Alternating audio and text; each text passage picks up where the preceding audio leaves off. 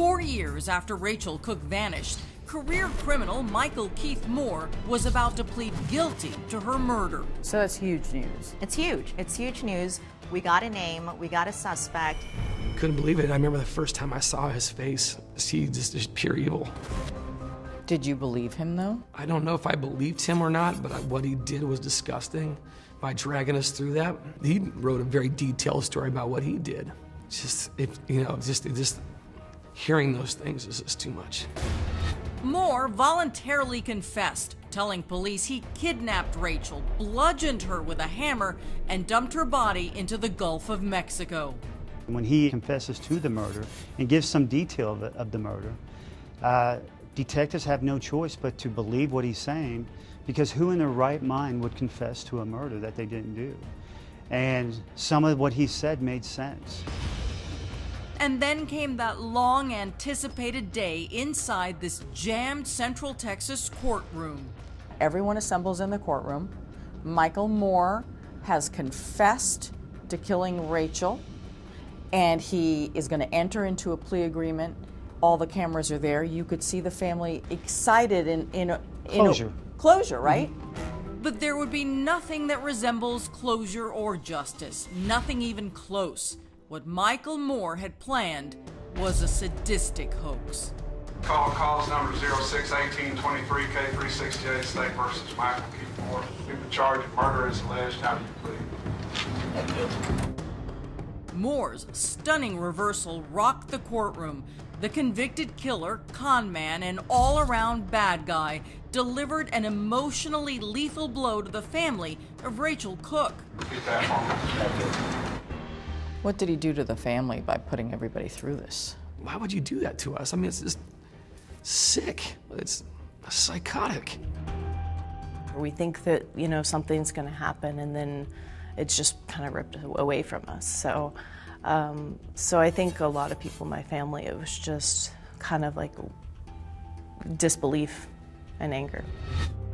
The fact that he admitted to it and then denied it shows you what type of personality and what kind of monster he really is. But then why say I did it in the first place? And didn't he offer authorities very specific details that made it plausible that he could have been the killer? Yeah, I don't know how specific or how much information was put out in the media back then. I know that you ask one reason why he did it. He got a ride to the coast. He got to eat some cheeseburgers because he was sitting in a cell in Texas prison prior to that. So he got something out of the lie, if that's the case.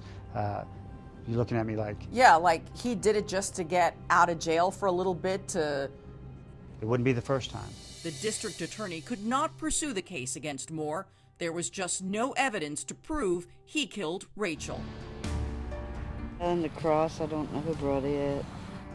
For Janet and Joanne Cooke, there's no expiration date on the crushing pain they still feel. Sister Joanne isn't sure she even wants to hear the truth anymore. You feel that any news you got now would be bad news. Is it almost like you don't want to hear anything? Sometimes, and I think that's one thing that makes me very different than my mom, is because I think she feels like finding something out will bring closure and relief, whereas me, I feel like it'll just be... It'll be those things that I don't want to see, that I don't want to know are true. There's another tragic turn in all of this. Rachel's father, Robert, passed away after a long illness, and most certainly of a broken heart. What do you want me to say? Robert Cooke went to his grave never knowing what happened to his daughter. How do you think this permanently affected your father? I know he felt like he had failed her, that he wasn't there, he didn't protect her. But I don't think that at all. I think he's done so much to try to help her out and try to figure out what happened. And despite the frustration, the setbacks, and the missteps of previous administrations, Sheriff Robert Chody vows to forge ahead. And we actually have 4 investigators on her case. That's all they do is they're working the Rachel Cooke case.